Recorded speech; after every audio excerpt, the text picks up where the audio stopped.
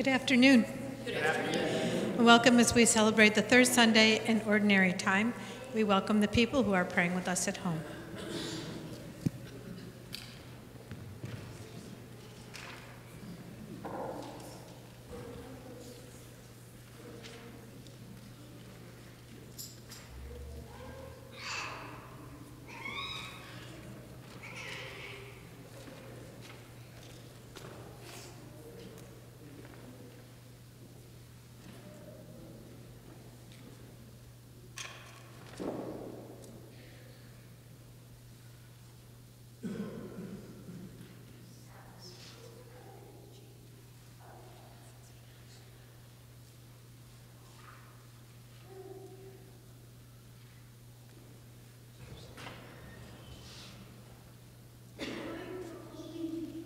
Please stand as we sing number 688 in your gather hymnal under your chair.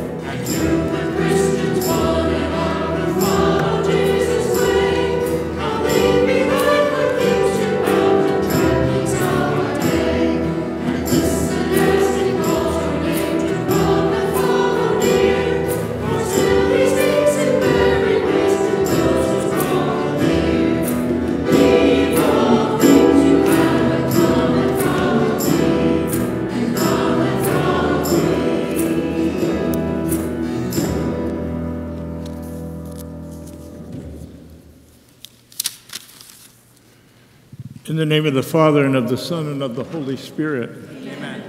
The grace and peace of God our Creator, the love of our Lord Jesus Christ, and the abiding presence of the Holy Spirit be with you all. And with your spirit. My brothers and sisters gathered together in Christ, let us ask forgiveness with confidence, for our God is full of gentleness and compassion. Lord Jesus, you healed the sick. Lord, have mercy. Lord Jesus, you forgave sinners. Christ, have mercy. Lord Jesus, you gave your life for us all. Lord, have mercy. And may Almighty God have mercy on all of us, forgive us our sin, and bring us all to everlasting life.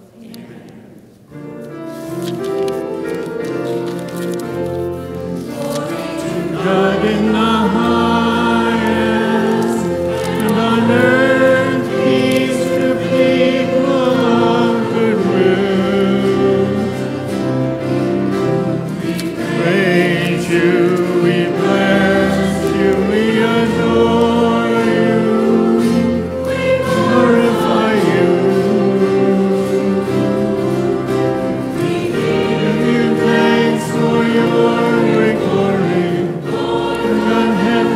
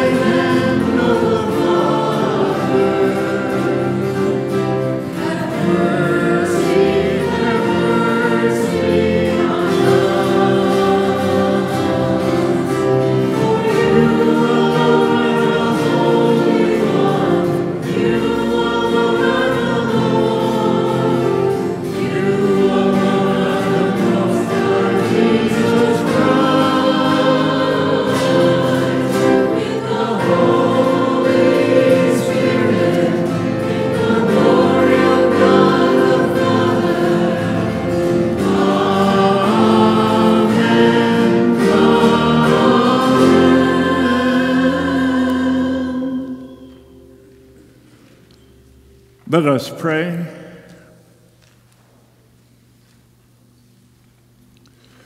Your sovereign rule, O God, draws near to us in the person of Jesus, your Son. Your word summons us to faith. Your power transforms our lives. Free us to follow in Christ's footsteps so that neither human loyalty nor earthly attachment may hold us back from answering your call. We ask this through our Lord Jesus Christ, your Son, our brother, who lives and reigns with you in the unity of the Holy Spirit, God, forever and ever. Amen.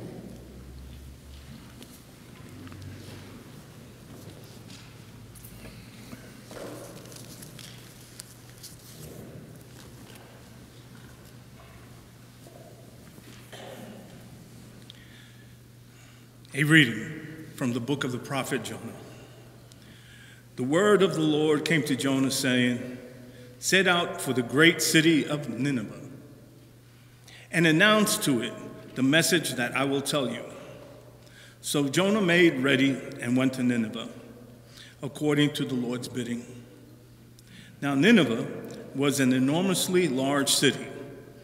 It took 3 days to go through it. Jonah began his journey through the city and had gone but a single day's walk, announcing, 40 days more and Nineveh shall be destroyed. When the people of Nineveh believed God, they proclaimed a fast, and all of them, great and small, put on sackcloths. When God saw by their action how they turned from their evil way, he repented of the evil that he had threatened to do to them. He did not carry it out. The word of the Lord.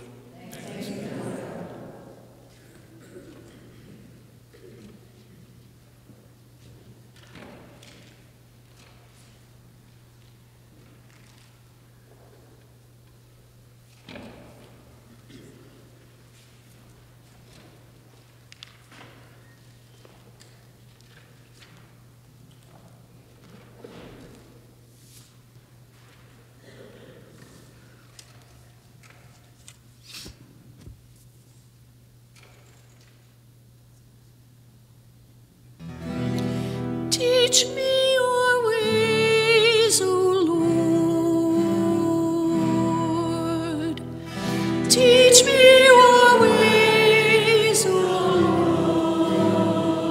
Lord. Your ways, O Lord, make known to me. Teach me your paths. Guide me in your truth and teach me, for you are God, my Savior. Teach me your ways, O Lord. Remember that your compassion, O Lord, and your love are from of old. In your kindness, remember me, because of your goodness, O Lord. Teach me your ways, O Lord. Good and upright is the Lord, thus he shows sinners the way. He guides the humble to justice and teaches the humble his way. Teach me your ways, O Lord.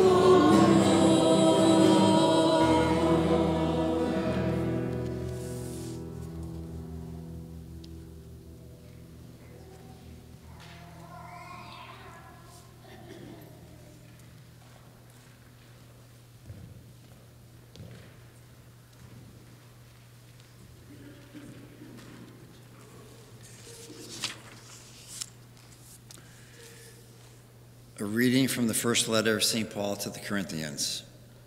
I tell you, brothers and sisters, the time is running out. From now on, let those having wives act as not having them, those weeping as not weeping, those rejoicing as not rejoicing, those buying as not owning, those using the world as not using it fully. For the world in its present form is passing away. The word of the Lord.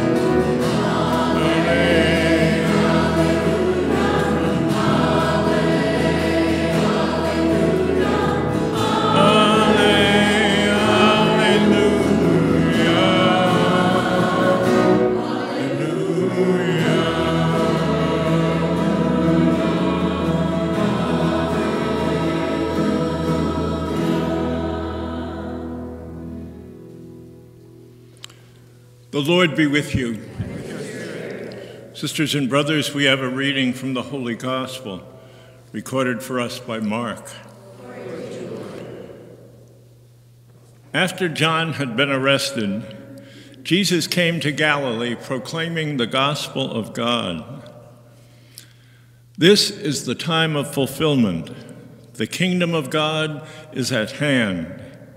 Repent and believe in the gospel. As he passed by the Sea of Galilee, he saw Simon and his brother Andrew casting their nets into the sea. They were fishermen. Jesus said to them, "Come after me, and I will make you fishers of people." Then they abandoned their nets and followed him. He walked along a little farther and saw James, the son of Zebedee, and his brother John. They too were in a boat, mending their nets. Then he called them. So they left their father Zebedee in the boat, along with the hired men, and followed him. The Gospel of the Lord.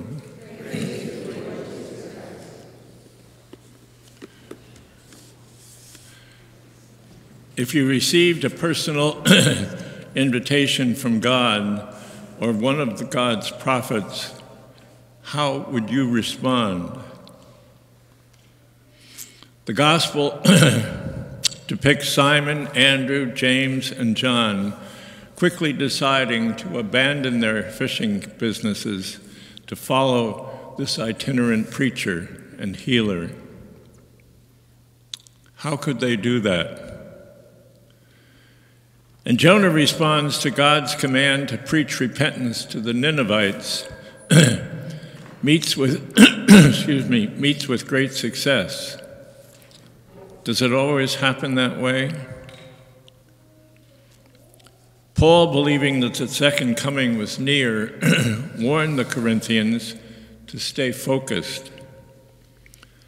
Since this is the first of two letters to that community, it seems that his words were not fully embraced.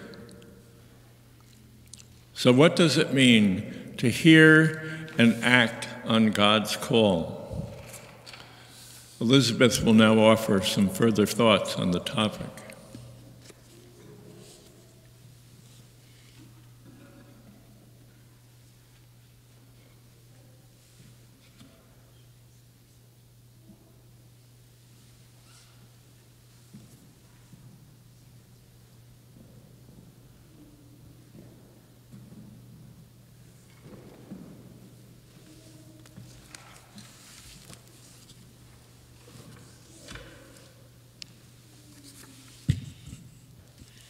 Today's readings give us some insight into the call to discipleship and what one's response might be.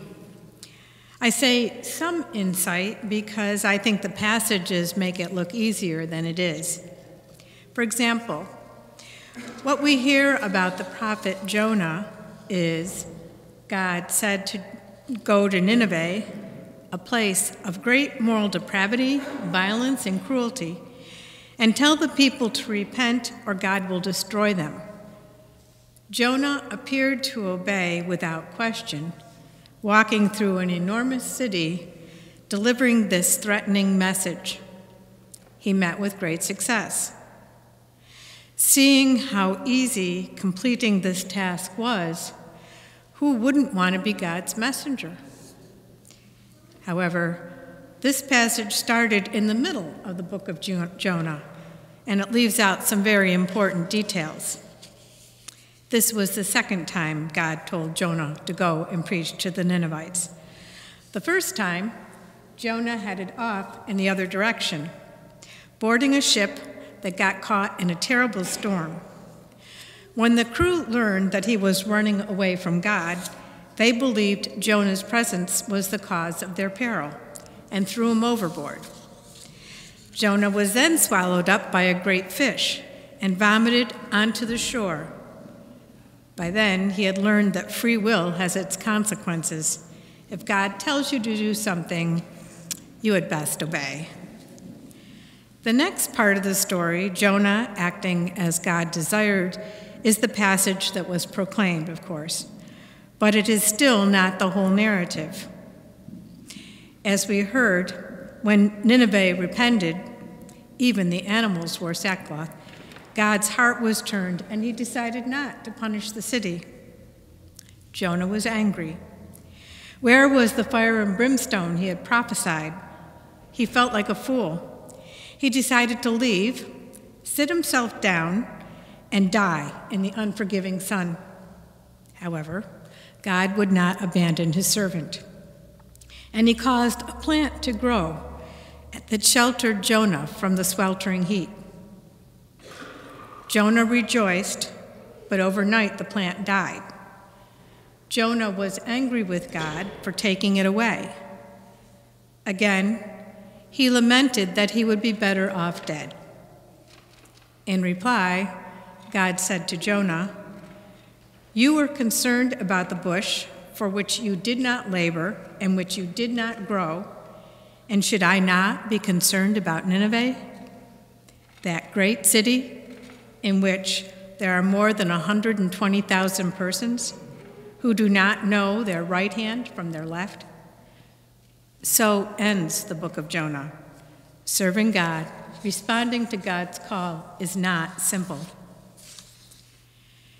Yet the gospel also presents a facile picture of discipleship. Jesus is walking by the Sea of Galilee when he sees two and then two more fishermen. He says, "Follow me," and they do. Jesuit scripture scholar Daniel Harrington has written about Simon, Andrew, James, and John. Their lack of preparation and the absence of interest in their psychological development serve to underline the point of the story. So compelling were Jesus and his call that no preparation or getting used to the idea was necessary. While respecting Father Harrington's extensive scholarship, it is also well known that Mark is the briefest of the gospel writers, and he is characteristically not big on the details.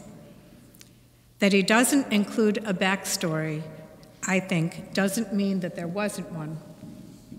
For example, we heard in last week's gospel from John that Andrew was a disciple of John the Baptist.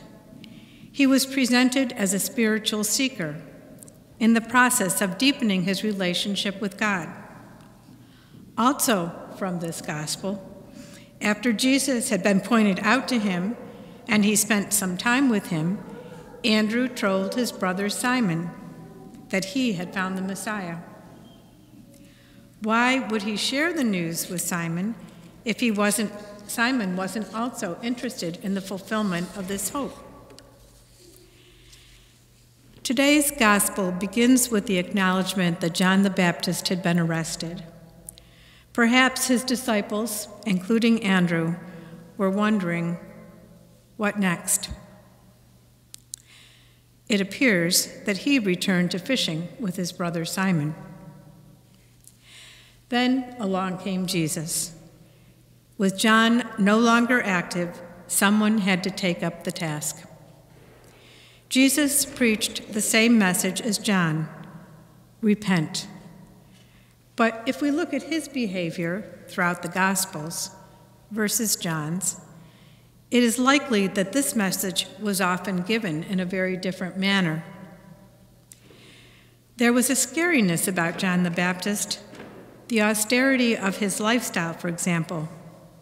Perhaps his intensity kept some people at arm's length. Jesus approached his life and mission in a gentler, more attentive way. I imagine that his tone would have been inviting rather than threatening. He welcomed children, possibly joked with the old ladies in the market, behaved respectfully around women. There are many examples of his preference for eating and drinking, enjoying the simple pleasures of life, but also calling people to do and be more. I imagine that Simon, Andrew, James, and John observed all this with interest, and Jesus noticed them noticing. When he said to them, "Follow me," they were ready. Their seeking was over. Jesus echoed John's call to repentance. Rethink your choices. A bit more specifically, St. Paul wrote to the Corinthians, compelling them to rid themselves of their attachments, to focus, for the world in its present form is passing away. St. Paul believed that Jesus' return and the final day of judgment were imminent. Yet, here we are some 2,000 years later. Still, his words ring true if for other reasons, most especially regarding the environment and threats to the well-being of humankind and the natural world. Recently, a parishioner was speaking with me about the sacrament of reconciliation, recounting a conversation she had had with Father Vasco. She had questioned the necessity of receiving the sacrament by the average person. "What major sins do we commit?" she asked. Father Vasco replied, "Maybe our notions of sin need to change. I have yet to hear anyone confess that they are irresponsible regarding their carbon footprint," he said. John the Baptist, Jesus, Jonah called out, "Repent, rethink the way one lives one's life." St. Paul wrote, "The world as we know it is passing away." Where do we need to focus our attention? Of what do you and I need to repent? Imagine yourself like those fishermen in your most frequent daily activity. What is it? Where are you when you are engaged in it? Does it give you joy, or do you find it tiresome? Are you hoping for or desiring something more?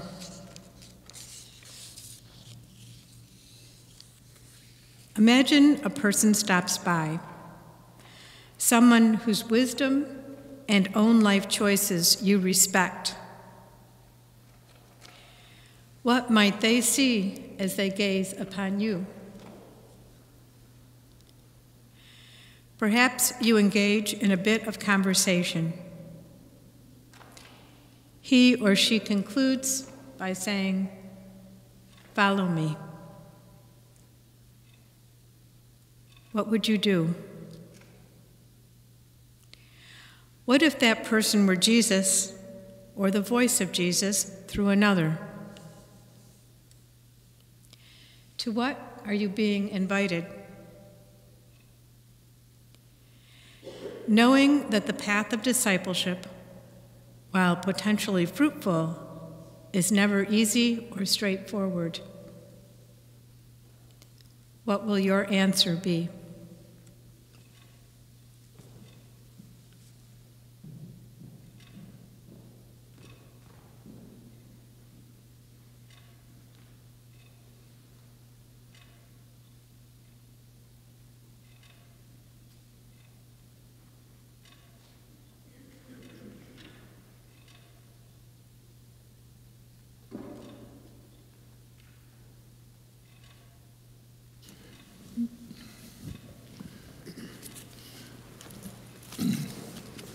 Let us profess our faith in the words of the Apostles' Creed. I believe in God, the Father Almighty, creator of heaven and earth, and in Jesus Christ, his only Son, our Lord, who was born, suffered under Pontius Pilate, was crucified, died, and was buried. He descended into hell. On the third day he rose again from the dead. He ascended into heaven and is seated at the right hand of God, the Father Almighty. From there he shall come to judge the living and the dead. I believe in the Holy Spirit, the Holy Catholic Church, the communion of saints, the forgiveness of sins, the resurrection of the body, and life everlasting. Amen.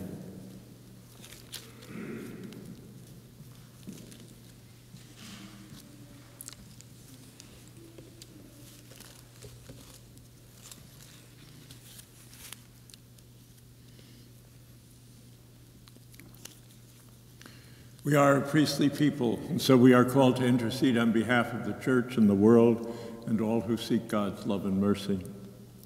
For the Church, may we as Christians acknowledge our failings and resolve anew to spread the message of the gospel by our words and actions. We pray to the Lord. Lord, hear our prayer. For leaders at every level and those seeking elective office, may they be granted the wisdom to lead with humility and grace, guiding us to peace with justice for all. We pray to the Lord. Lord, hear our prayer. For those who carry burdens unseen, may they experience God's love in the presence of those who offer them the gifts of compassion and hope. We pray to the Lord. Lord, hear our prayer. For those discerning the call to religious life, for this parish community, and for our catechumens Dylan, Kathy, and Alexander. May we trust in God's guidance as we walk our faith journey. We pray to the Lord. Lord, hear our prayer. For the sick and their caregivers, may they bring healing, comfort, and joy to one another. We pray to the Lord. Lord, hear our prayer. For Joseph L. Persicilli and all the dead, having followed Jesus in this life, may they now rest peacefully in the presence of our God. We pray to the Lord. Lord, hear our prayer. Confident that God knows our every need, we offer the concerns written in our book of intentions and those held in our hearts. For these we pray to the Lord. Lord, hear our prayer. Loving and gracious God, hear the prayers we place before you with great confidence, and give us that which we have not had the wisdom nor the insight to ask for, but which you see as being necessary if we are to be faithful to our calling.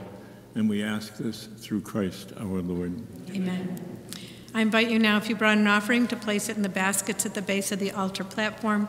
If you prefer to give online, you may do so by going to our website and clicking the donate button.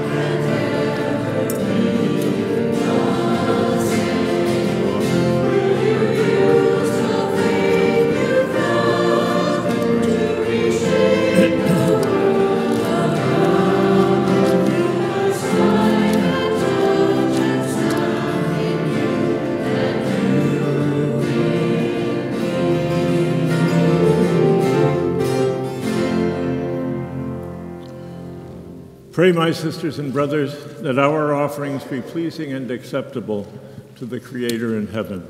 May the Lord accept the sacrifice at our hands, the praise and glory of God's name, for our good and the good of all God's holy church. In your kindness, Lord, accept our gifts and make them holy, that they may become the sacrament of our salvation. And we ask this through Jesus Christ, our Lord. Amen. The Lord be with you. Lift up your hearts. Let us give thanks to the Lord our God. It is truly right and just, our duty and our salvation, always and everywhere to give you thanks, holy God, all-loving and eternal one, through Jesus Christ our Lord. Through the mystery of his cross and resurrection, he freed us from the yoke of sin and death, and called us to the glory that has made us a chosen race, a royal priesthood, a holy nation, a people set apart to proclaim your mighty works. For you have called us out of darkness into your own wonderful light.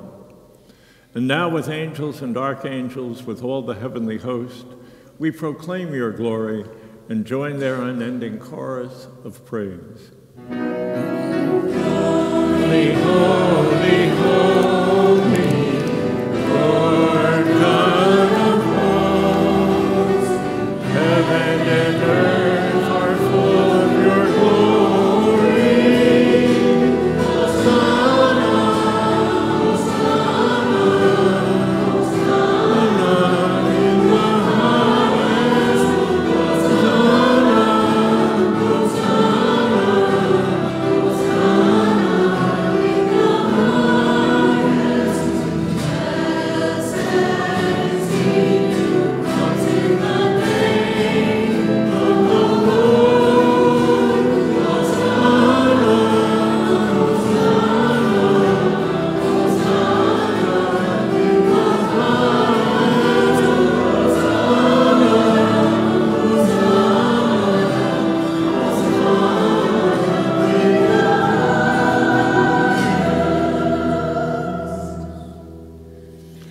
Lord, you are holy indeed. You are the fountain of all holiness.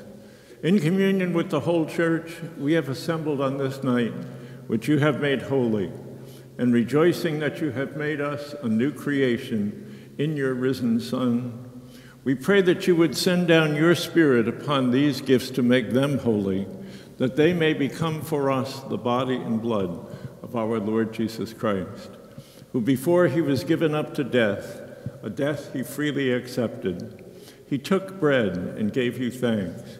He broke the bread, gave it to his disciples, and said, "Take this, all of you, and eat it. This is my body, which will be given up for you."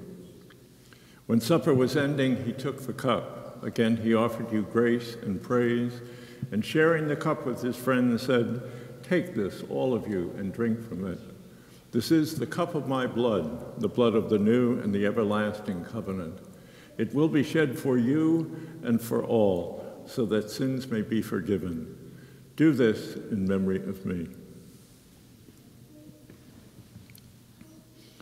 Great is the mystery of faith. Sing the Savior of the world, the lion comes and resurrection, you have set us free. Remembering, therefore, his death and resurrection, we offer you, Lord God, this life-giving bread, this saving cup. We thank you for counting us worthy to stand in your presence and serve you. We pray that all of us who share in the body and blood of Christ may be gathered into one by the Holy Spirit. Lord, remember your church throughout the world. Perfect us in love, together with Francis, the Bishop of Rome, Edward, the Bishop of Albany, with all bishops, priests, and deacons, and all who minister to your holy people. Remember our sisters and brothers who have gone to their rest in the sure hope of rising again. Bring them and all who have died in your mercy into the light of your presence. Have mercy on us all. Make us worthy to share eternal life with Mary, the Mother of God, the apostles, the martyrs, our patrons, and all the saints who have found favor with you throughout the ages. In union with them, may we praise you and give you glory through your Son, Jesus the Christ. Through him and with him and in him, O God, Almighty Father, in the unity of the Holy Spirit, all glory and honor is yours forever and ever.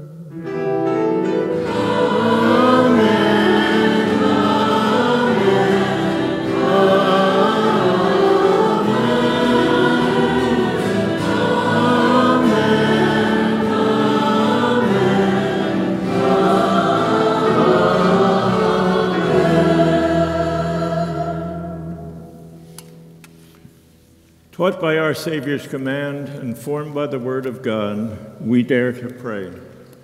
Our Father, who art in heaven, hallowed be your name. Your kingdom come, your will be done, on earth as it is in heaven. Give us today our daily bread, and forgive us our trespasses, as we forgive those who trespass against us. And lead us not into temptation, but deliver us from evil. Deliver us, we beg you, Lord, from all evils, and grant us peace in our times. In your mercy, keep us free from sin, and protect us from all anxiety, as we wait in joyful hope for the coming of our Savior, Jesus the Christ. For the kingdom, the power, and the glory are yours, now and forever. Our Lord Jesus Christ, you promised us peace before leaving us. We ask you, Lord, to look not on our faults, our human failings, but rather that you would look unto our faith, and that one day you would gather us all around your table, where you live and reign today and forever. Amen. And may the peace of our Lord Jesus Christ be with us always. Amen. Let us bless each other with the sign of Christ's peace. Peace be with you, Beth.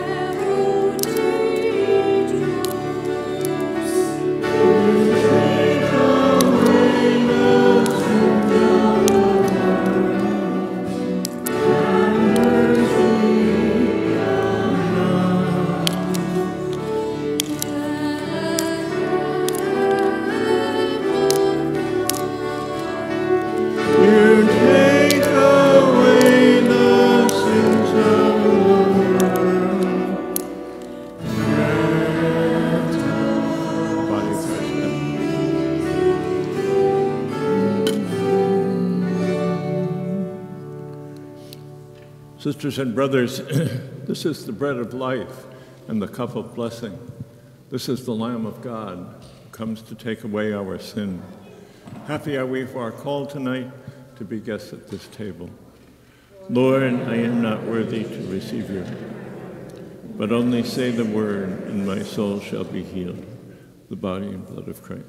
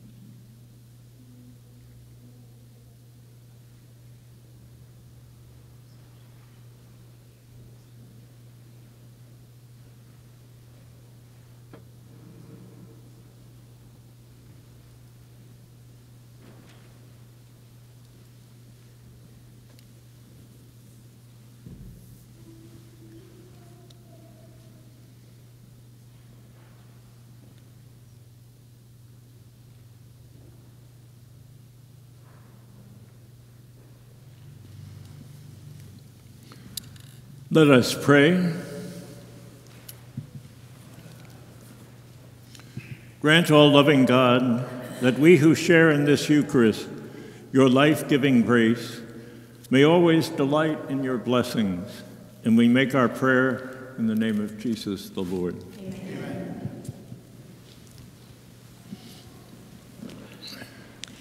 I'm happy to announce that Natalie Crishone will be joining our staff in pastoral care ministry. She'll be starting this week, and she normally attends the 8:30 Mass.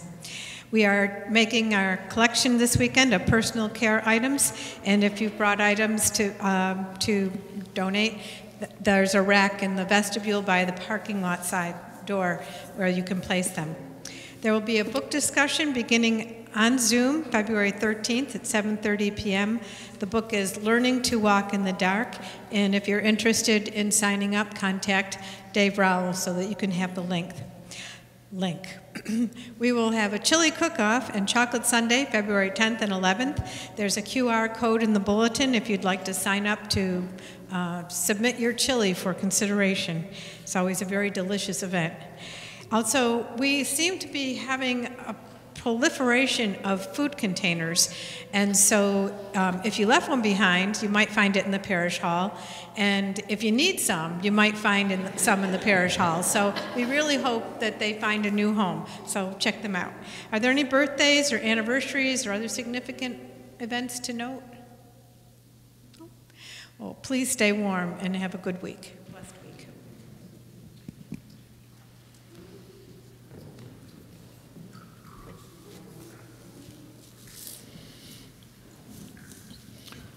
The Lord be with you. With your spirit. Let us bow our heads now and pray for God's blessing. May the Lord look upon us and be gracious to us, and as we go forward, allow us to be a blessing to each other and to all those we meet. In the name of the Father, and of the Son, and of the Holy Spirit. Amen. We have celebrated Eucharist. Let us continue our good service of the Lord and all of the Lord's people. Thanks be to God.